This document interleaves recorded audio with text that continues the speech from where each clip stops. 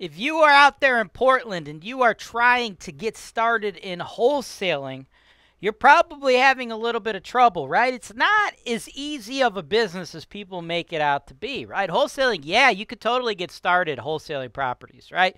You could make a lot of money wholesaling properties, but everybody that's out there telling you it's like the easiest thing in the world, I mean, they're being less than honest. It's a difficult business, right? You have to identify motivated sellers. You have to get offers out to the motivated sellers. When you get these offers out, you need to comprehend the true value of the property as it sits today. You have to understand the repair scope of work and how much that's going to cost. You need to understand the ARV. You need to understand the end buyer, what the end buyer is going to want to do. You need to figure out how much money they're going to make before you can make any money. And then, of course, you have to have the end buyers, right? You have to do many different jobs. It's not as simple as you make an offer and then you find somebody else and they pay more than you paid, right? You have to know a lot of things to understand where you can get that money in the middle, make that money on the gap. So I am here to help folks out there in Portland do all of that and do it with a very, very small amount of money. Let's go. This is your show. This is the show where I work for you directly, taking your needs. I'm going through the MLS and I'm trying to find the best possible deal for you guys. Put down 25%. That's the perfect way to buy this. That's why real estate investing is the greatest industry in the world.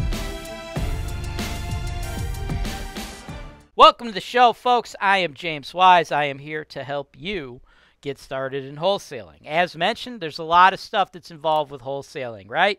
And today I'm working with my guy, Elliot. We're going to partner on a wholesale deal. And here's the other thing too, right? A lot of the gurus that teach you all that stuff about how easy it is, they like to tell you you can do it without any money. You don't actually have to close on the property. Not the case. That's actually illegal. That would be illegally brokering real estate. You don't want to do that, right? But if you're brand new, you probably don't have a lot of money, and you can't afford to close on real estate in Portland, right? Portland's one of the most expensive markets in the United States. Houses are regularly going for hundreds of thousands of dollars, right? Where are you going to get all that, right? How are you going to get your offers accepted if you don't have that kind of cash? What do you do? Is it possible to partner with me and still not need a lot of money and still get all that stuff done? Absolutely, and we're going to go over a real deal that me and Elliot can do together right after this. Man, I hate those other real estate gurus out there. Those real estate gurus that lead you guys to believe fairy tales, lead you guys to believe in magic, lead you guys to think that there's going to be genies granting your wishes if you buy their course or their program. Like there's going to be hot girls in bikinis just popping out. That's not the real life of a real estate investor. And here on Holton-Wise TV, we give it to you straight. Welcome back. Let us pull up the deal. Now, this deal, right? Shocker. This deal is in Cleveland, Ohio, right? Why? Why did I choose Cleveland, Ohio? Why are we talking about a Cleveland, Ohio deal, right? What's up? What's so special about Cleveland, Ohio? Well, it is one of the cheapest metro areas in the United States. Properties in Cleveland, Ohio are regularly selling for pennies compared to what you're all used to in places like California, places like Portland, places like New York, right? So when people tell you you can't get started in wholesaling if you don't have a lot of money, or you just can't get started in wholesaling, it's not the way to start. It's not correct. You can get started in wholesaling, but you do need some money, right? You do need some money. So the people that say you don't need money at all, they're lying to you. They're leading you down the path to doing something illegal. But getting started isn't impossible if you're in an expensive market, right? You can find markets like Cleveland where you need very little money. As a matter of fact, this deal, I'm going to show you how to take this thing down for $8K, right? $8,000. Imagine being in Portland or California, New York, and being able to buy a piece of real estate for $8,000. You can't do it, right? But places like Cleveland, you can do it. And we're still going to work it out where you can get a $10K spread, right? $8K investment, $10K profit. That seems like a hell of a return, right? And we do that by having a very firm understanding of the market. Now, it would be impossible for somebody out of state to figure all that out. You got to learn a lot of stuff to wholesale properties, right? You have to identify motivated sellers. You have to figure out what the true market value of their property is in a distressed state. You have to figure out how much repairs are going to be needed to get it to its ARV. You got to figure out what its ARV is. You got to figure out how much those repairs are going to cost, and you need to have a huge network of buyers, investor buyers, right? That's a whole lot of stuff. That's a lot for somebody who's brand new to real estate and not familiar with the market to take on, right? So that's why I tackle almost all of that, right? And I'm going to walk you through it. This property, 10922 Tacoma, Cleveland, 44108. Listed at $45K. It's been on the market for 41 days. This house is all type of jacked, right?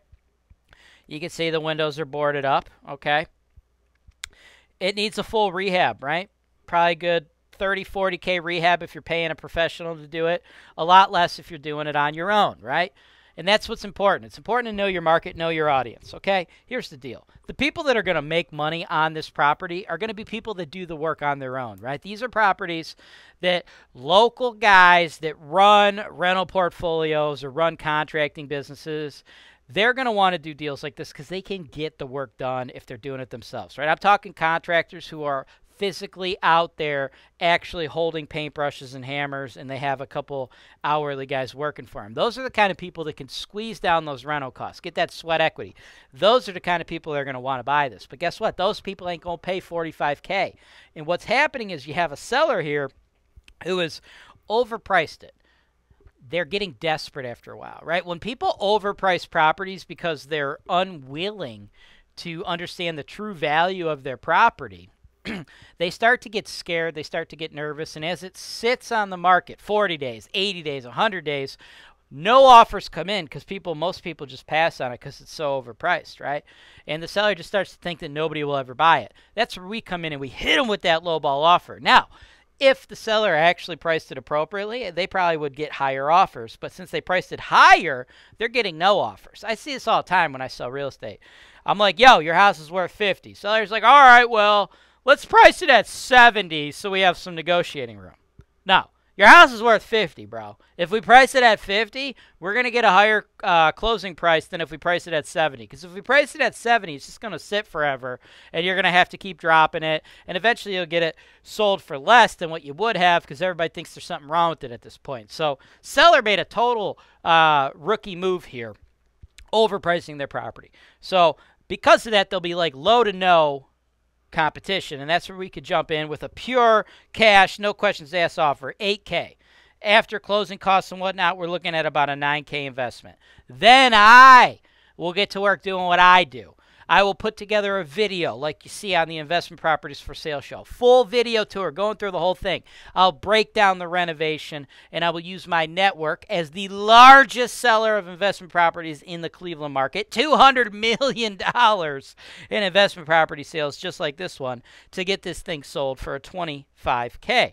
Do I think this seller and this agent have the ability to sell this for $25K? Probably not, right? But by being the best, I can get, pretty decent premium because I'm going to put it all in a package, as nice of a package as could be, right? Because this seller probably doesn't really understand all the work needed. I'll be able to lay that out, right? I do this. I run a huge management portfolio. I have contacts with all these types of people, right?